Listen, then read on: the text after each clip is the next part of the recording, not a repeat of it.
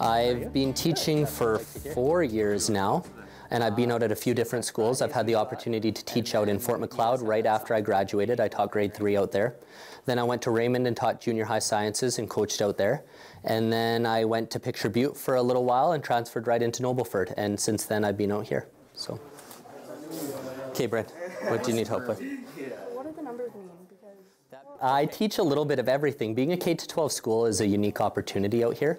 I am lucky enough to have the chance to actually browse all age groups while I'm teaching. So this semester, for example, I'm teaching grade 1-2 science. Then I teach grade 9 science, grade 10 science, Chem 30. I have a forensic science 25 class and a junior high exploratory that I teach creative writing in. Nancy, how are you doing? It's quite a mind switch to go from grade 1-2 to junior senior high, but the benefits are fantastic. You get to experience the excitement students have for learning at that age group, how new everything is to them in elementary. Keep going. Then you get to jump up to junior senior high, in which the material is more interesting, right, for myself. We touch on all of the things that I find interesting in biology and chemistry in the world. So it offers a great experience for me to hit all the different aspects of why I feel someone would want to be a teacher. My biggest hint, finish your wires first, do your circuit. To me, the best part about being a teacher is the relationships you develop with students, with community, with peers.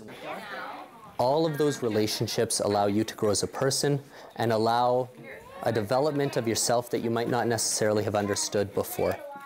I asked for 2 bulbs in. For now, teaching is definitely what I'd like to do the most. I would never want to get out of a classroom.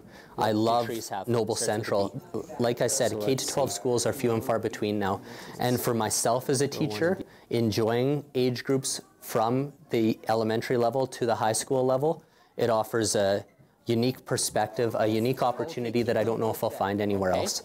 How are you doing, Caden? Good. Are you cutting circles out or are you cutting squares? Squares for the... Oh, okay. Do you need help or are you okay?